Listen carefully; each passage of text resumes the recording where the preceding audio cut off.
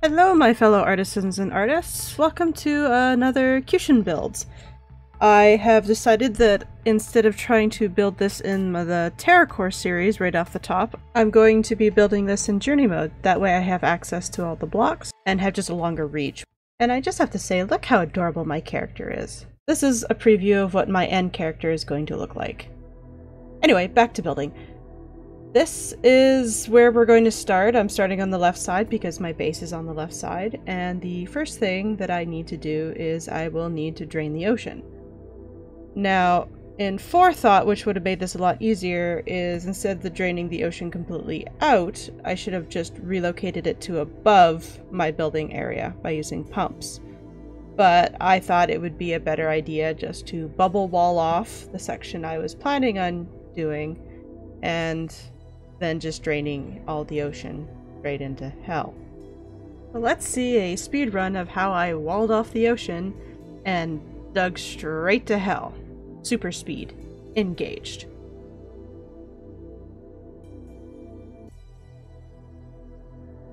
No, not fast enough. Faster. Faster. Faster. No. I think we can go faster still. You know what? Let's just skip to the end, where the ocean's all drained and we start the building process. Because that's what you all want to see, right? Right? Yeah. Excuse me. So yeah, we start with just terrascaping the bottom of the ocean. I feel like I wanted a more steep drop-off while I build. Then there was just this little 9-square circular pattern that I really enjoyed. I just bumped into it in random world generation. I was like, you know what, I'm going to try and utilize this in a coral reef design. I think it would stand out and look really cool with glowing moss. And yes, you're going to see a lot of actuators in this, because part of my plan was thinking that I would need to actuate everything, pour a bunch of water in there, then reactuate the stuff I want to pop. I was really trying to go for some unique coral designs here. This particular pattern, I was really thinking it reminded me of some of the more gappy coral that you see. The more kind of holy, if you will. This is to indicate the bright colored branchy coral. I really loved making it bright fluorescent pink. It really just stands out underground, like under the deep water. And it doesn't look too bad if you don't actuate it. I don't like actuating it because then it just kind of disappears into the background, although I do absolutely love the wavy effect. Here we want to be adding some stone accents just to kind of give more layers and levels to the coral reef, because a lot of coral reef is built upon stone, which is in fact actually just dead coral.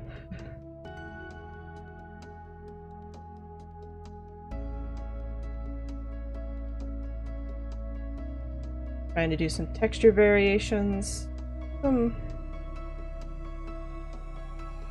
just to, you know, keep it different and then actually incorporate the coral, which didn't blend with sand like I kind of hoped it would.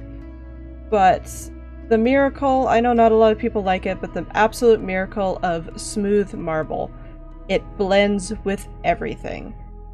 And then if you just paint it the right colors, not that color, but if you incorporate the right colors into it, you can kind of get a nice blending.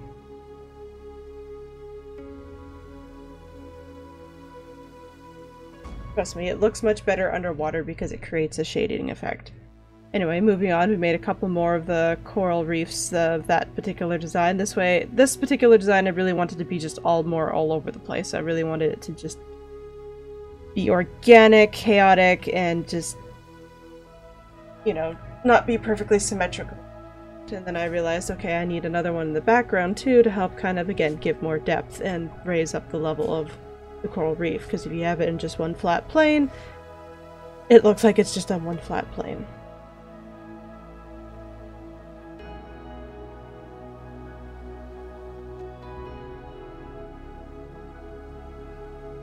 Here I got the idea for using Silly Balloon as tendrils for a sea anemone. And then you just do different colors to get them not to blend together, and eventually you have a very nice wiggly, tentacly looking sea anemone. I love it. And I left it pink. Probably could have done it a slightly different color because I've already got a lot of pink in the build, but meh. I like pink sea anemones.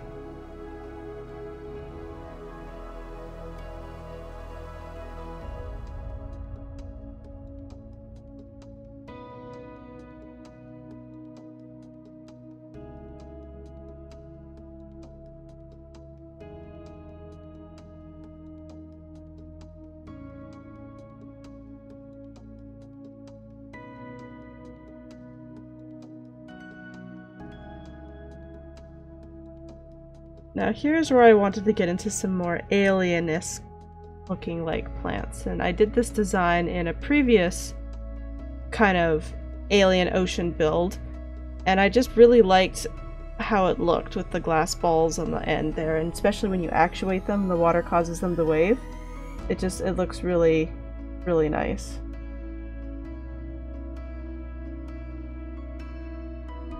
Of course, unfortunately, I had to do a lot of actuating and reactuating of it for a lot of the photo process because, sadly enough, a lot of the plants with the water interactions and the angles of mahogany wood just causes it to have big air gaps. Here we are adding stone into the ground, again to give a more of a foreground look to it. And later on in the build you'll see I added gemspark walls to create more of that glowing effect that really brings it out. Special thanks to Dante for recommending that. Thank you, Dante.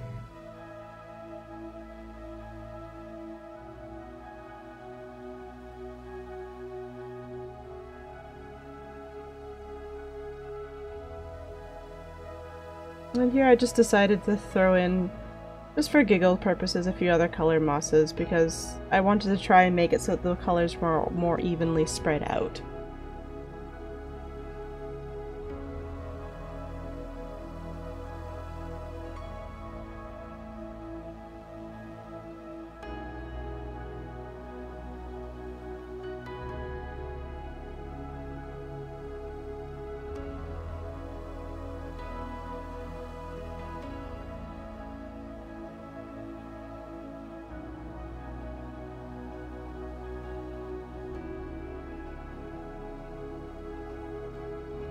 And it's about here where I realized I had ran out of actuators because I did have the acupressure on, and therefore I wanted to make sure again that everything was actuated so that when I did eventually add water to it, it would be easier to fill.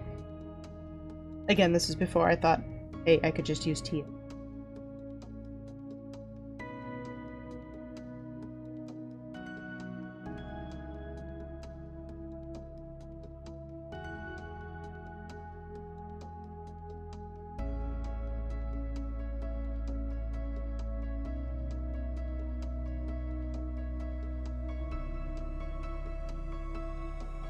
I don't know if anybody's ever really tried this, but I do absolutely love using green spikes from the jungle temple to add that seaweed look. Like, I really like the way they look. And they're also excellent vines if you want to create vines wrapping around a tree. And although they are usually dangerous to walk on, if you actuate them, their color still stands out at a reasonable level and creates this really nice effect.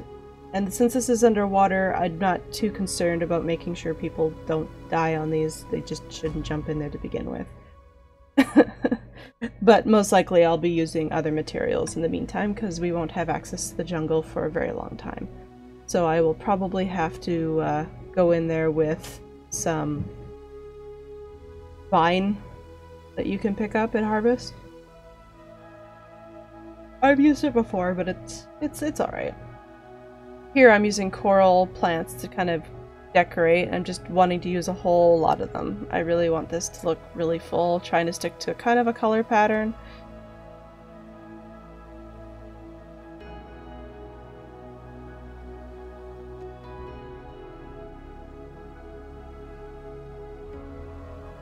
I really wish there was an easy way to pick what kind of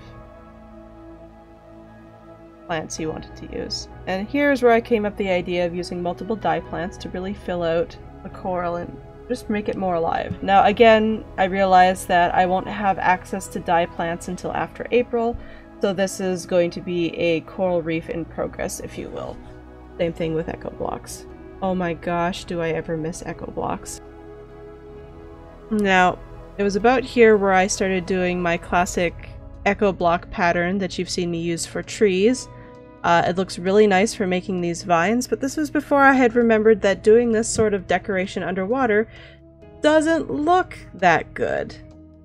That, and on top of everything else, by the time I got finished doing this, I loaded into TEdit, and it just ended up that the file got corrupted. So this world got corrupted, which really was upsetting at first because this is my artistic renditions build where I have all the build of the months that I've done. Ergo, the Monster Hunter build and other stuff. Luckily, there was a backup file that I was able to access, and for the most part, things went all right. It just meant that there was a lot of these details that I had to go back and do over again. And as you might see in the final builds, there was just a lot of stuff that I didn't do over again. Like the floating plants. Which again, I could have done in TEdit, but I reminded myself that I don't have access to TEdit in TerraCorps, so if I'm planning on transferring this over to TerraCorps, I need to make sure everything that I build here, I can actually build in TerraCorps at some point. Which means no TEdit shenanigans.